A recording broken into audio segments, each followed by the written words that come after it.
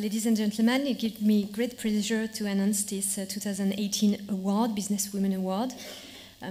This award, again, is really about inspire and all be inspired by those female entrepreneurs. And the 2018 winner is Liv Garfield.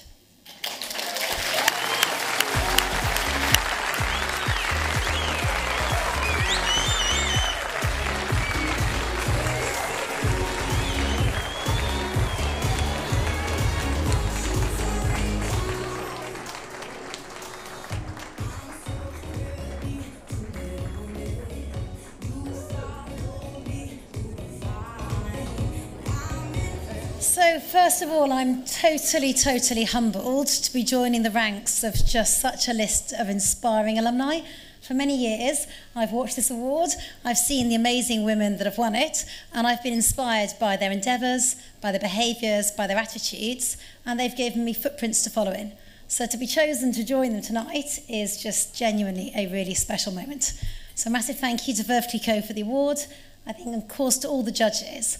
And I accept this award on behalf of amazing colleagues. So I think as many winners tonight have said, you're just one person. And I'm somebody that works in an amazing organisation with truly lush, fab people. And we work on something which is beautiful, which is water. And all those colleagues work 24/7 to keep the taps running in the Midlands. And I know they're going to be super proud, and it's testament to their hard work. So just a massive thank you to the inspiring women in the room, to the lovely men who clearly here tonight are to support the amazing women in the room, and to all of my colleagues for giving me the chance to have such an amazing moment tonight. Thank you. Here she is, Liv Garfield. Hello, Liv. Congratulations. Thank you very much. I'm totally overwhelmed to be the winner.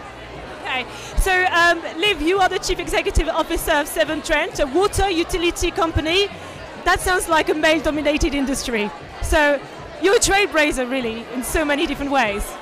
So whilst there are lots of men in the sector, in my company, actually, we're heavily diverse. So it just shows that I believe you can get companies, you can change the culture, create the right environment, and women will flock to that company. And we've certainly shown that at Severn Trent. And what's your message out there to other business women who'd like to push forward their ideas and may not have the courage, the audacity to do it, or don't feel supported? Two things. Number one, be yourself. People want to know you, they want to be inspired by you, they want to work with you. Never create a work persona and a home persona, always be you. And number two, be bold. So the world has literally no ceiling unless you create it. So make sure you're as bold as you can possibly be and enjoy your work every hour of the day. And if you had a message to a single person tonight, who would it be to? Oh, to my mum who's here with me. And I would say just, I've had an amazing role model in her, somebody who was able to show me that you can have business and a family. You can be a mum and also be a colleague, and a good colleague at that, and a good leader. And that has certainly inspired me.